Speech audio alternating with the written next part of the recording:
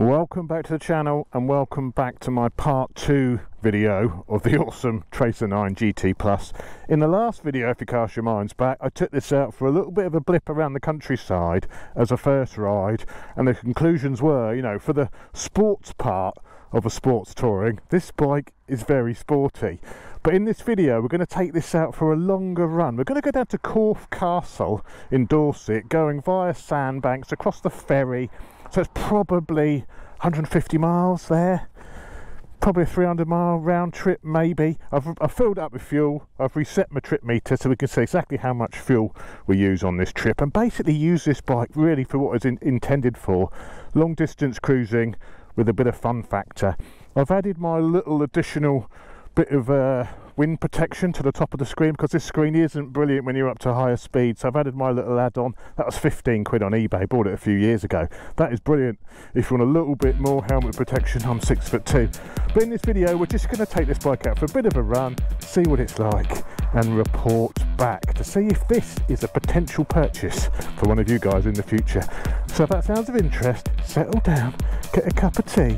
It is a little bit nippy today and it's 2 o'clock and the sun, it may be dark by the time I get to Corfe Castle, but at least I'll be able to see what the lights are like and if it's got illuminated switching, all that stuff. But anyway, settle down, grab yourself a drink and chopsy, roll the intro.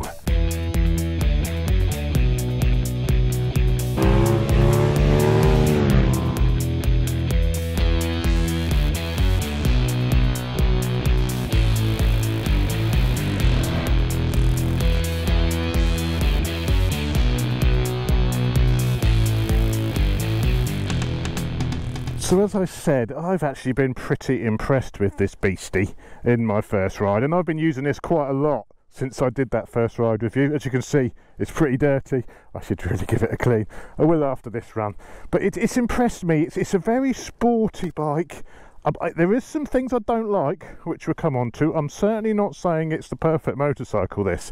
And at £15,100, it's getting quite pricey, and it's getting into sort of the price of the BMW XR, or it's more expensive than the GX Suzuki. So it's really getting up there with those litre bikes.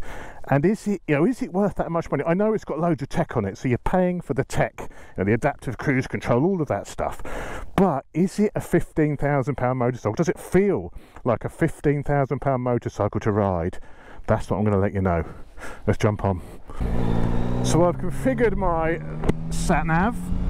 First little moan about this, but get straight in there with the negative, is you've got that lovely big screen on this bike and it's got all of the navigation stuff, so you can have on-screen navigation, but you need a Garmin, or you need the Garmin subscription to be able to use the navigation. There's no Android Auto, there's no Apple CarPlay, you know, so unless you want to subscribe to the Garmin app, I don't know how much that costs you a month, you can't use it, so you can't use any of that on-screen navigation. So you need an external phone, which is what I've done here with my Ultimate add-ons mount. Some money off these, straight in there with the sponsors, some money off Ultimate add-ons below. But you have to have, externally. I prefer that anyway, really, because it's not taking up screen space and it's pretty convenient. So yeah, good old Google Maps are leading the way here. Oh, the bike has a really fun nature to it. I mean, it's based on the MT-09, the XSR 900. I think it's maybe the identical chassis and swinging arm setup to what is on the XSR 900.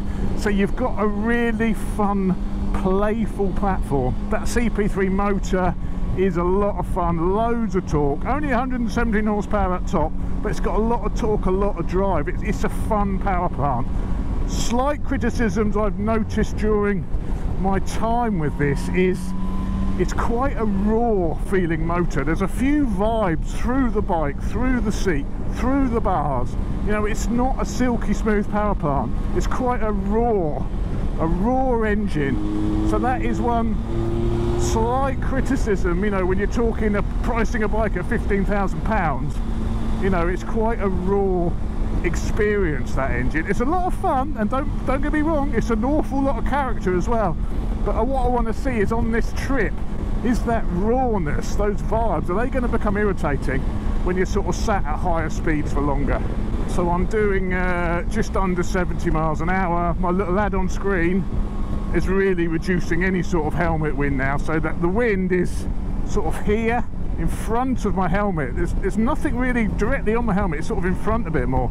So that's doing a really good job of giving me a little extra bit of protection. As I say, I'm 6'2", 20 stone, so I'm quite tall, and that is also in the highest position. No, it's not, it's in the lower position. Oh, within the higher position, that's a proper bubbler car.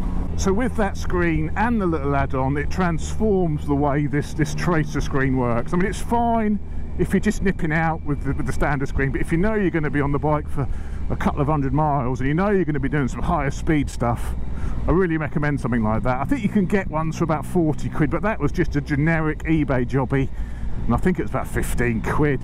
Something else I've noticed, which I'm getting used to it, but it's a little bit irritating. There's quite a lot of like snatch to the clutch.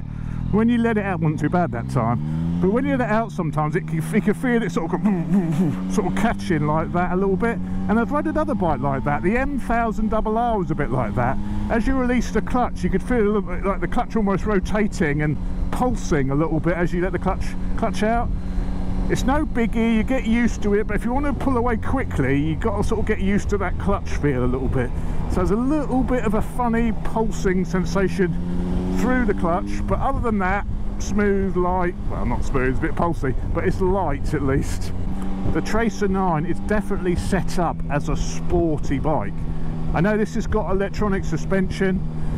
You've got two levels of, you've got an A1 and an A2 electronic suspension. Unfortunately, I was expecting to be able to go into those settings and customize them, you know, but they're fixed. You can't customize, it's just A1 or A2, sort of comfortable or sporty, I guess. And even the comfortable A1 or A2 setting is quite sporty still.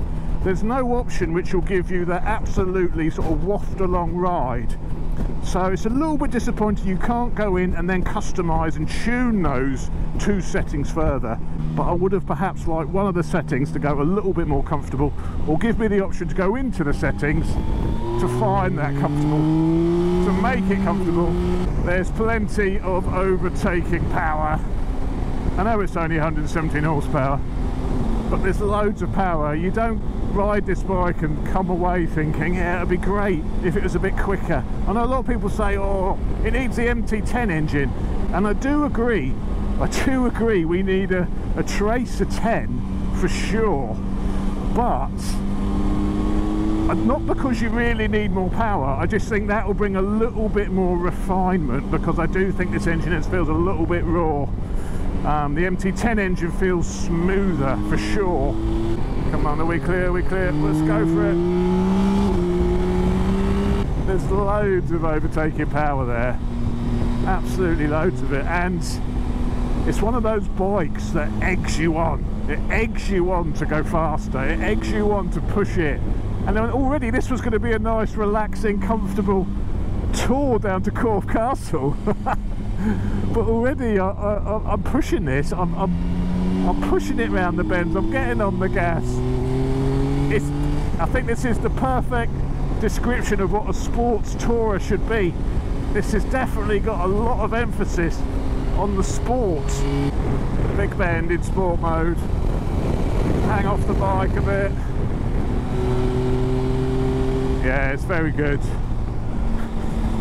When you want to go a bit faster and get some smiles under your helmet, smiles per mile on this bike, I think it's really good.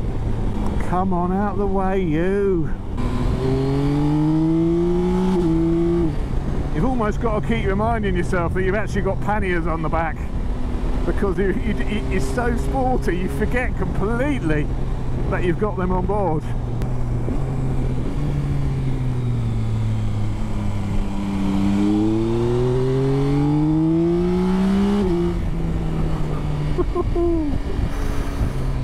Oh, it's quite a lively chassis. I think it's got, you know, quite a short wheelbase, the XSR, and you can sort of feel that, you know, it's bordering on flighty almost. Whereas the GX is a very long, stable machine, like Suzuki's always are. They always go for stability.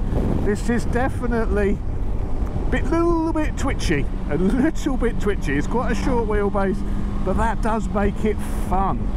You know, it's very difficult, I guess, for these manufacturers. There's obviously a decision made in how they want the bike to handle. And I think because this is based on fun bikes like the XSR and the MT-09, you know, that's coming across onto this touring machine, and which means it changes direction lovely, but it's bordering on a little bit twitchy. Right, so anyway, we've been going for half an hour. I've had a lot of fun already. We're still getting 49.1 miles per gallon on the onboard computer, so that's not bad, considering I have been giving it a little bit as well. I've not exactly been feathering it along, so we're still getting 50 miles per gallon. We've done 20 miles. We've got 46 to go until we get to Sandbanks. Ba ba ba ba ba ba ba da boom. Well, it's a nice day for it. Another slight gripe. Oh god, I'm turning into a right old moaner on this one, aren't I? But another slight gripe, being a touring machine, there's no distance till empty on the fuel gauge, and the fuel gauge has just got 4 segments to it. You know, and the first half is just one segment. So I mean, that I'd really like on a touring machine a distance till empty or a more accurate fuel gauge. I mean, you do have a fuel gauge, but it's just a little bit inaccurate. So we'll see how much distance I go before like the fuel gauge does anything at all. Right, let's get over here and let's have a little bit of a play with that adaptive cruise control. So let's set it. I want the bike to do 85 miles an hour if there's nothing in front of me. So it's sitting at 78, it's catching up with this car in front. The car's there, it's detected that car in front. I've got it to sit as close as possible behind him. So that is actually, for 70 miles an hour, that is actually quite close, isn't it? So if you wanted to adjust that, there's a button here, and we can say, I wanted a maximum distance on the car in front. So let's go see how extreme it is. So from as close as possible, it's now dropping back. And how far back is it going to drop for the maximum distance? So that is probably your highway code recommended distance, sort of 2 seconds from the car in front. So that's the maximum distance, but that's a bit too much. So I think 2 blobs works quite nicely, and let's see where that sits me. And what is good, if you go to overtake, the bike will start accelerating automatically for the overtake. Obviously it's not going to go very far because it's now detected the other car, but when you indicate, it accelerates for you to pull out and overtake without having to touch the throttle. If you want adaptive cruise control, I think this is the cheapest motorcycle on the market with adaptive cruise control. All the other brands, if you want adaptive, you're into like the 20 grand mark plus for adaptive cruise control. This is 15 grand gets you adaptive cruise control, and that is quite an incredible price. Anyway, I will turn you off for now because I'm going to be on the motorway for a little bit of time, and turn you back on when we get to something a little bit more interesting. See you in a minute. Maybe a time for a quick advert. Advert break.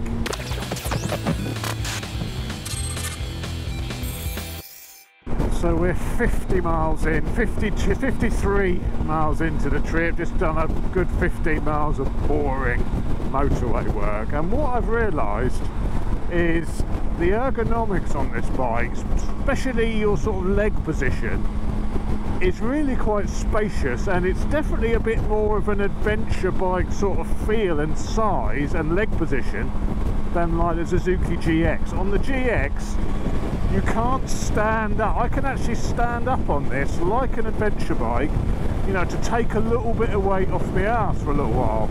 And you know, that's something you can't do on the GX, or you can't do on the other sort of GT machines, because I think the pegs are a little bit sort of close, you're a little bit more cramped in the leg. There's definitely a bit more room in the leg on this bike, and I think the bars are perhaps a little bit higher, so you can stand up, you can take weight off your ass, which is a fantastic thing when you're doing a bit of distance. So we're 1.7 miles away from the ferry crossing now, and we're coming into Sandbanks, and I believe Sandbanks is one of the most expensive real estate places in the whole of the UK. I think it could possibly be the world as well. Something wants to make me say the world, but it's certainly one of the most expensive houses here in the UK, possibly the world. Let's see when we get there. It's quite nice. It's on the beachfront. You remember the In-Betweeners? For those of you who ever watch the In-Betweeners, the episode when they go, I think it's to Swanmore is the place I was thinking of, when they go to Swanmore and they're battering the fish in the boat, Neil's punching the fish. Well, that was filmed out in the we'll go past that in a minute, but that Sandbanks, I mean, they used to be the most expensive property in the world, but since they filmed the In-Betweeners there, I think the prices might have dropped a little bit. Let's have a look at some of these places down here. Oh, nice flats. They don't look like the most expensive flats in the world, but I think there's some pretty nice gaffs around here. There we go, look, that one's looking rather nice, isn't it? Well, this is more like it. Look at these. Starting to look a little bit more pricey. Oh, there's estate agents there. I should have a look in the window, shouldn't I? See what sort of prices we've got, if I could be bothered to start. Oh, bakery. I don't mind a nice coffee, actually. I'm getting a little bit chilly now. I wouldn't mind a coffee if we can find somewhere in a minute before we get on the ferry. I think it's this section out on the sandbank here where it's really expensive, or probably this whole seafront section here is where it's very expensive. And that's the water. Neil and the boys are out on the boat beating fish. That's not a euphemism. I don't know why it's so expensive here. Are they bird watchers or in-betweeners on an in-betweeners guided tour? Coffee, never mind all this, we need a coffee. I wonder if there's a coffee place actually at the crossing. I hope so, because I don't need to stop. I'm perfectly comfortable. Well, how long have we been going for here now? Hour and a half in the saddle.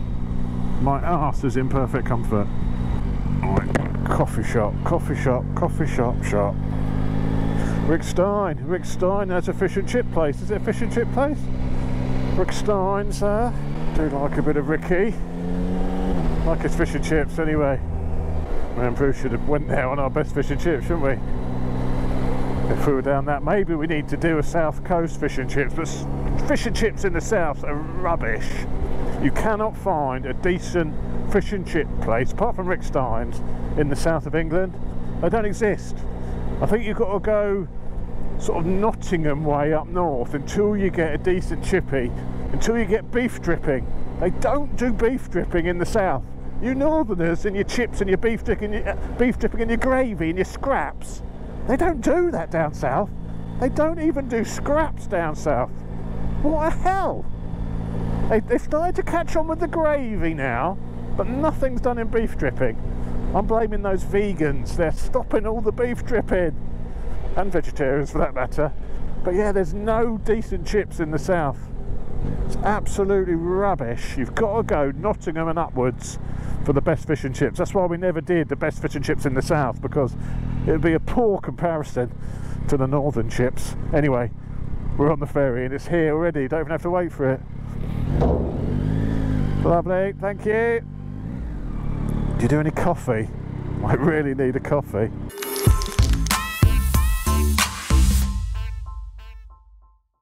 So we're off. This is the back of the boat. Okay, can't really call this a ship. And it just pulls itself along on the chains, you know, across. So I can't even think what this stretch of water is called here. I'm not 100% sure, but there we go. Goodbye Sandbanks. Hello Swanage.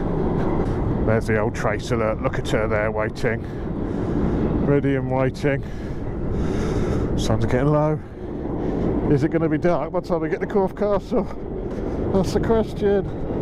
what do you call this sort of ship, boat? Must have a certain name. Ferry, not a ferry. You know, one which is on the chains that pulls it across. Has it got a particular name? Let me know in the comments. Oh, it's nice over here, look. Someone fishing. That looks nice, doesn't it? It's very nice over this side. Swanmore side. I think everyone else has to stop and pay now, but for some reason I've paid on the ferry. I don't know why I didn't pay here.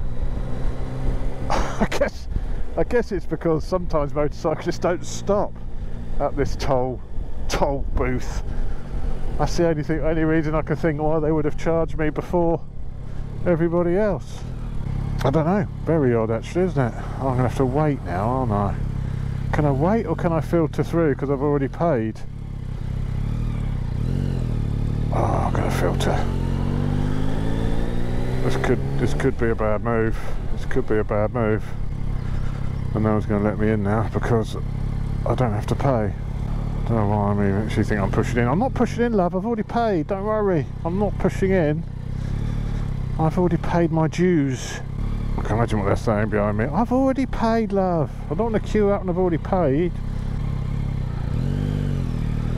Hello, mate. Run down the bike lane. Well, down there? Oh, stalled it. I've got to go down the bike lane. That ain't happening, is it? God's sake. Can you open the gate?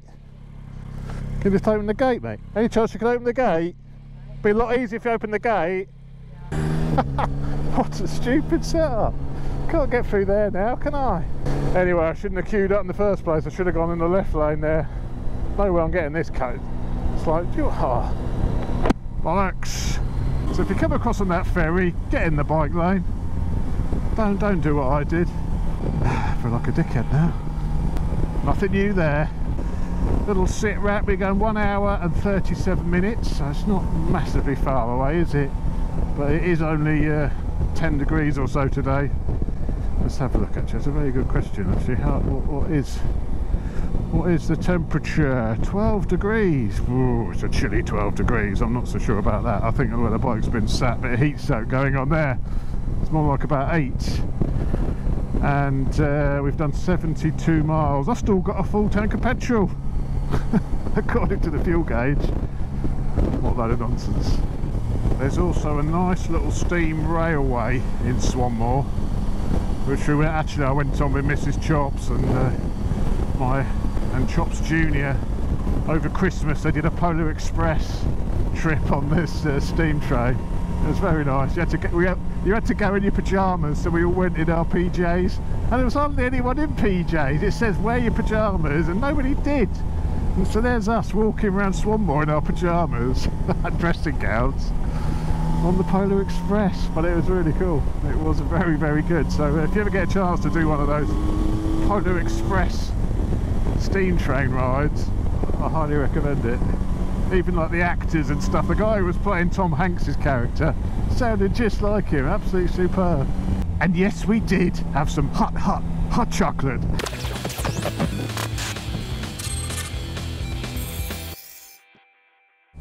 Oh, sun is bright. Corfe Castle. Oh, there it is right in front of us. That is Corfe Castle, or what is left of it. I think there's a car park somewhere here. It was demolished. I can't think. I'll do a little bit of research in a minute, but that is it. On top of that natural mound that is, and they built that castle up there, and it was such an effective sort of stronghold that it ended up destroying it, because whoever had it, they couldn't get them out of it. This is back in sort of the Roundhead sort of days. I'll give you some facts and figures in a minute. I'll pull over. I've got something on my phone. There you go, Corfe Castle.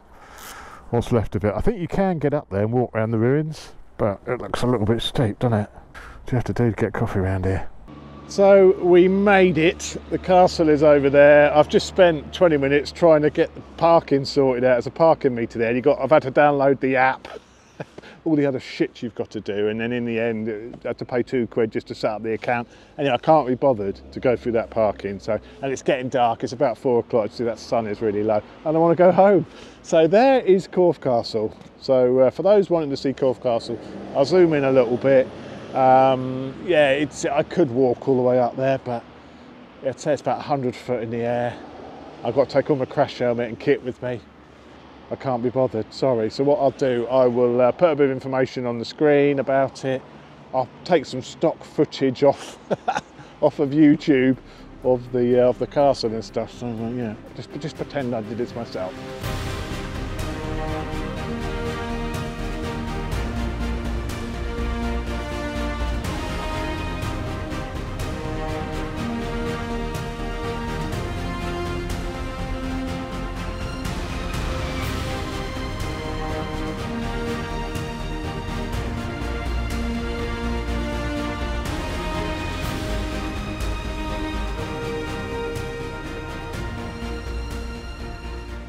So there we are, Corfe Castle. Alan Wicker, I am not.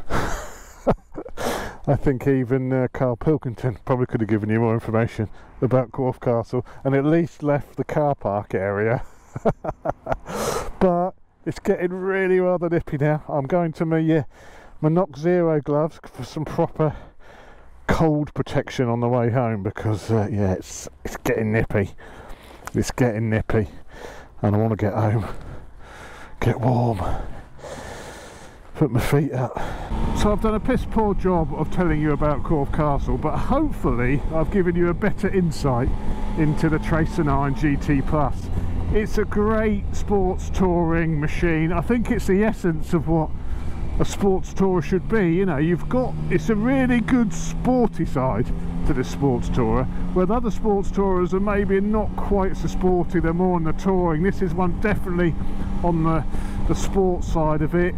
From a comfort point of view, exceptionally good. I love the fact you could stand up on it to rest your bum, you know, and the bars are high enough, the pegs are low enough to be able to do that, like an adventure bike. You need to do that. That's the whole point of these crossover machines. So I like that. It is a little bit raw. You know, it's based on the XSR and the MC09. You know, those bikes aren't known for their refinement, are they? And it is a little bit unrefined, a little bit vibey, a little bit clunky on the gear change and the quick shifter. You know, it's a small, short bike, so it's very agile, a little bit flighty. So, you know, it's brilliant as a sports machine, a fun machine. On the motorway as well, you know, at sort of 70, 80, got a few little vibrations. You know, it's quite a raw motor, but overall it is very, very good. Now what I will be doing with Greg is doing a comparison with this and the new GX. When I can get my hands on the new GX in the UK, we're going to do a comparison between the two, because I think these two bikes are sort of really close competitors and sort of very similarly priced as well, when you take into account that the GX doesn't have any luggage. So I think that's about 15.5 with luggage, so it's probably slightly more expensive than this by the time you've added the luggage, which comes standard on this. So yeah, it's going to be interesting between those two. So if you're interested in the GX, or indeed want to know more about the Tracer, then that's the one for you. But to watch that, of course, you've got to subscribe or you'll miss it. So please subscribe. I hope you've enjoyed this little trip, and I will speak to you soon. Cheers, guys.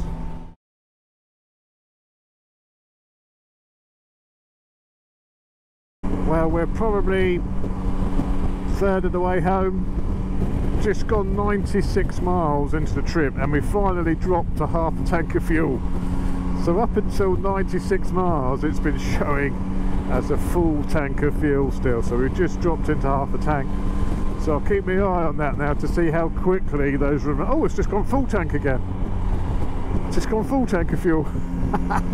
So it dropped to half, now it's just gone full again. So I am almost home, absolutely freezing. I just spent like 40 minutes sat on the motorway, and oh, I'm absolutely freezing. It must be about 4 degrees. The bike says it's 10 degrees. It's not 10 degrees. Let's turn off the cruise control. I'm happy to report, let's get out of the way of here a minute.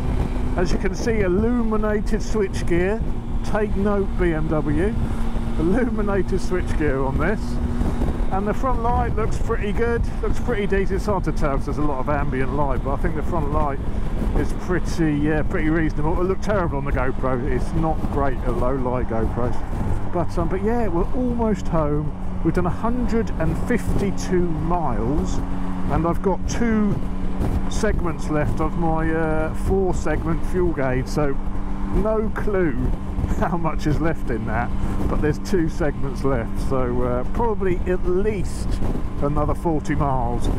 So I would suspect you're sort of talking almost 200 miles on this, I would guess.